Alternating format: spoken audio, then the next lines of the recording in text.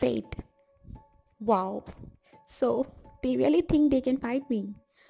Sometimes being able to see what all our four are thinking is as annoying as listening to a song played off key. I'm not sure how this happened. I was supposed to crush them with adversity. My plan was to liven things up by making them fight for their happiness and fail.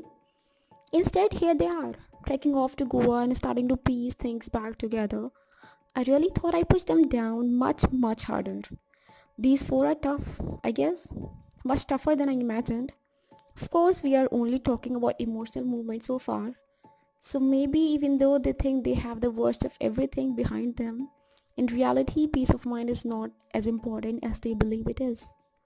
They still have so many things to work through. We have to see how Evan is going to pull off a career. Even if he doesn't have Musafir, he still has to make a living. He can't live on love. After all, I'm sure he's going to do something. But will it ever be on the grand scheme that he had planned? I doubt it. I'm enjoying watching Mira struggling with her writing. She had it too easy before. Her first books came without much of a struggle. Maybe she is just going to have to give up on her writing too. It certainly seems like hope is trickling through her fingers. It's fun watching her toss and turn at night, eyes opening wide as she tries to figure out how to make her book move forward because that car has most certainly run out of the petrol. I think she better start thinking about a career for herself. Maybe she can work for Vivan. Oh wait, he doesn't have a business anymore. Haha. And then there are Kabir and Nisha.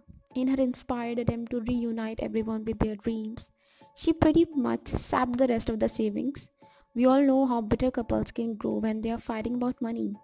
I hear that that is one of top causes of divorce. It's looking like that this trip to Goa might just blow up in Nisha's face. They are fools. Total fools.